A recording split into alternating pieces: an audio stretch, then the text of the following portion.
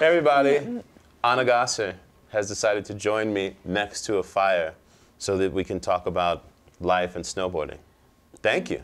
Yeah, thanks for having me. You're welcome. I tried to get them to replace this bench with some fitballs, but we couldn't find any here in Vail. Next time. Next time. Next time, fitball interview. Fitball interview by the fire. That would be a first. Congratulations on everything, on your last year. I wanted to talk to you about your relationship with this trick, the triple. Ooh. Because I feel like it's been rough lately. It's been a rough relationship lately. But I feel like probably when you first did it, that you probably never would have thought that it would have stayed so attached to you in the way that it has. What has it been like? Yeah, actually, I was really happy I could land the first triple, but I didn't know that it meant that everyone would ask me, when are you gonna do the first triple in a contest? And of course, like, when a lot of people ask about something, you start to think yourself, you're like, actually, it would be nice if I could be the first to do this triple in a comp, but also it puts a little pressure on it. So yeah, I've had some rough, I haven't tried in a year. The relationship started off really well because I landed my first and I was like, easy. Yeah, boom, in the bag. Boom, first one landed, but then I really was injured last year. Yeah. So this year going into X Games, I was really excited. I was like, okay, this is gonna be the year I get the chance to try the triple. But conditions were not on my side. I was running slow, but my mindset was, the triple is gonna happen anyway. The only thing that I watched this year at X Games was my slams. Was women's big air, and I'm not even joking. But watching the way you went to war with it was something to me. Like I've spent enough time with you to get a sense of who you are. But there's something about when you switch into that gear, it seems like you go to a different place. And with this triple, it was like you were in another atmosphere. Yeah, kind of. Like I had there was no way I wouldn't try this trick.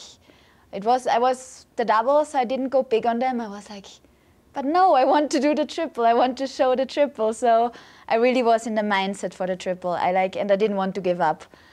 And it was pretty the battle was pretty close too, because I almost landed my first one. Then I had a big crash on my second one, but nothing was hurting. And then I almost landed my third one, and I was like, what's going on? And then the big crash, that kind of game over. The triple won that time. Yeah. But I'll be back. So it's 1-1 between you and the triple. It's even now. It's even, yeah. I didn't win at X Games, but I hope I get the chance to try it again, and hopefully. But I learned that I shouldn't force to do a new trick. That actually, I got really lucky that I didn't get injured bad. I was just sore from that falls. So now, the next time I'm gonna go to war, I'm gonna be better prepared. And I'm gonna choose a jump that I have speed on and that I actually feel the trick on, and not be too stubborn to try it no matter what.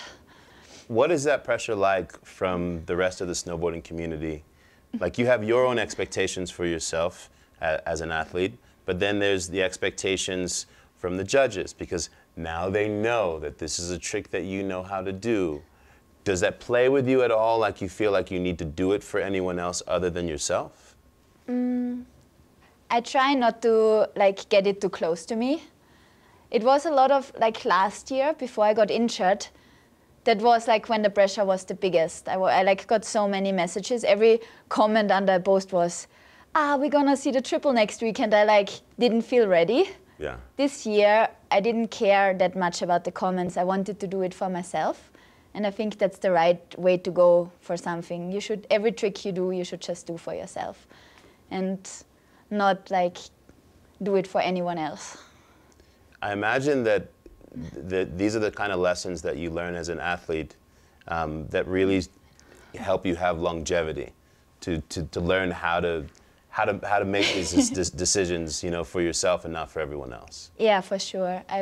I'm old now, so I've learned a lot of lessons. And I'm still learning. I'm still learning. I feel like every event I go to, every new trick I do is still a learning process. Every injury I have, I'm like, oh, I was tired. That's why I got injured. So still a lot of learning to do, but I try to remember what I did wrong in the past. That makes, hopefully, my snowboard career last longer. Let's switch gears a little bit to slopestyle. I happened to be up at the top of the course today when you sent the double crippler off of the side hit. And I literally had just gotten there and I looked, you dropped in, and I was like, wait, what just happened? I said, I hope she rode away, and then I saw you come up on the lip. And then you posted it to the gram almost immediately.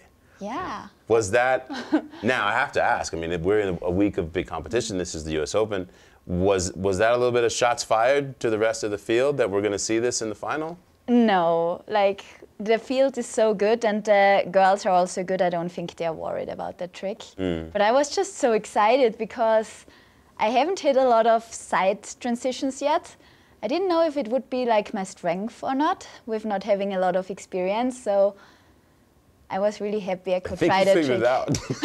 Well, still a lot to learn, but I'm really happy. Like I had this trick on my mind, and like honestly, I was a little scared of it because like there's no preparation. I just did a single one, and I was like, okay, I guess I stay together and see what happens. And I'm really happy it worked out how I imagined it. I was talking about this with Maddie Mastro. She was talking about this with the double crippler for her in Superpipe. There was a moment where she saw it and completed it in her mind. So it's almost like, okay, I've already done this thing. Do you have a similar type thing before you do a new trick? Yes, I feel like it's really important to feel a trick and to see it in your head. All my big tricks I like saw in my head before I did them. And with the double crippler, for me, the hard thing on the side transitions is just the takeoff still, because I've been doing so many cap double nines, back tens, or like front double nines. So I know the flipping part. I know how it feels in the air, but I didn't know how to take like on a half pipe wall, like taking off and like getting into a axis. That's still something new to me. So my biggest thing was to just get comfortable riding a half pipe wall. In the air, I felt pretty confident. It's almost like it takes a little bit more patience. You have to wait a little bit longer before takeoff.